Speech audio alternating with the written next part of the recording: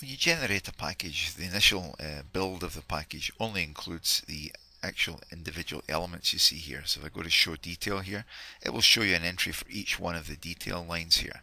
And we can see that if we come down here, hit the right button and go to the package and just say current Excel revision here.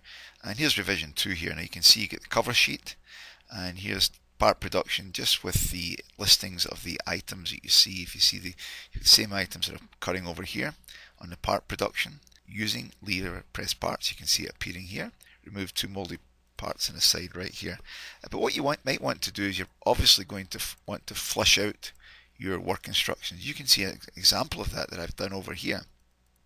And all I've done here, I copied line 2 down, and I've added very typical things you would add with when you did a package. Part numbers, arrows, icons, notes, pictures, this type of things. And you can also get the video link here. You can double click here, it will play back the video for this particular operation as well. You can grab snapshots from this as well. And that's a very useful function, so let's look at that again. We're going to double click on the video, and it's going to play it, and it will bring it up.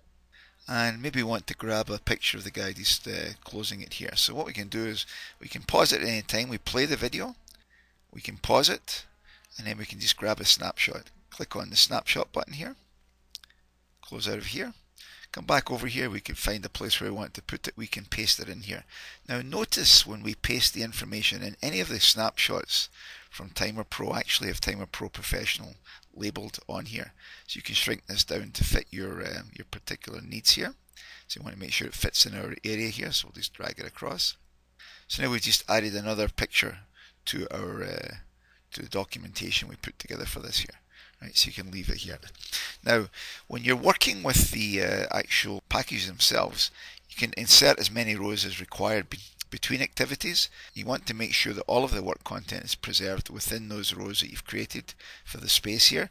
If you're dealing with the last element in the sequence, as I am doing here, do not leave any more than 10 blank rows between the activity description and the start of your content. Of course, you wouldn't normally do that anyway, because if there's 10 blank rows, it will assume it's the end of the process and will not include anything after that here. So you can see all the work content I've put in here, and that work content is going to be moved around automatically as we move items around in your process here.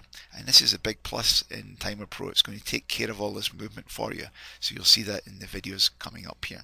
So the main thing to remember is that you can add additional documentation as you wish to any of the steps in your process to complement the material that's going to go to the floor for